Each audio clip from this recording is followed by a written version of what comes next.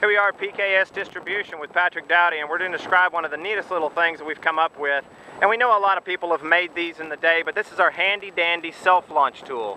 It's a great little strap, oversized carabiner, made to be real handy. As I said, a lot of people have said, oh, I can make that and everything else, but these are just so handy. Why not just pick one up? It's ready to go.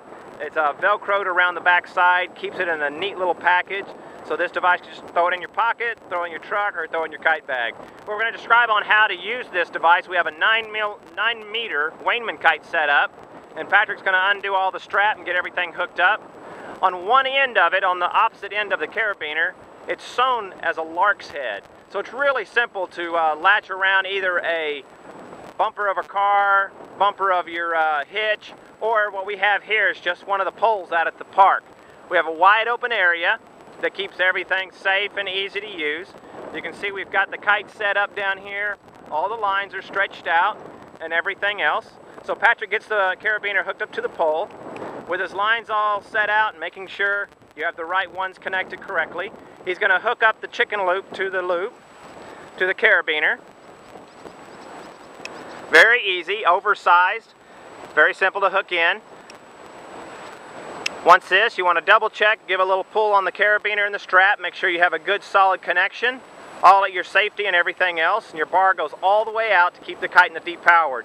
Now this can only be used mainly on all the depowerable type kites today, almost everything on the market. Sea kites, it's a little bit tricky and everything else, so Patrick's going to walk on down and get the kite launched back up.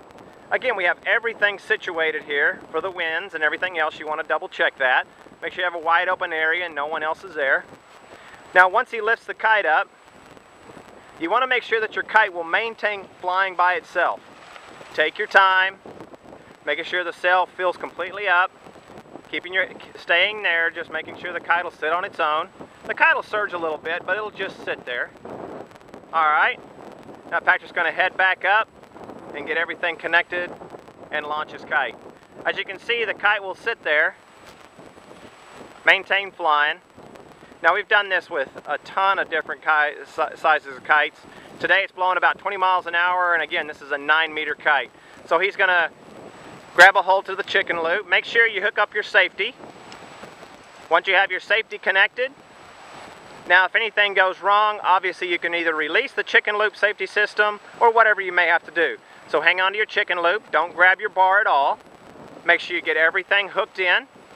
Once you're hooked in, you know everything is, check your lines, and then slowly bring your kite up into flying position and you're ready to go. Pretty simple device, really easy to use. Now we're going to do this quickly and kind of reverse just to show you how you want to reverse this. So bring your kite down to the side, get the kite to sit on its own. Make sure you stay close to your hookup point. Doing so will make it very easy for you to connect up the carabiner. So he's bringing his kite down. Once you get your bar relaxed, the kite maintains sitting there. Walk over to your hook, keeping your safety attached until everything is connected. Your kite, again, may surge a little bit, but that's okay. Now that he has it connected, slowly make sure everything is connected correctly. Undo your leash. And he'll walk down to the kite.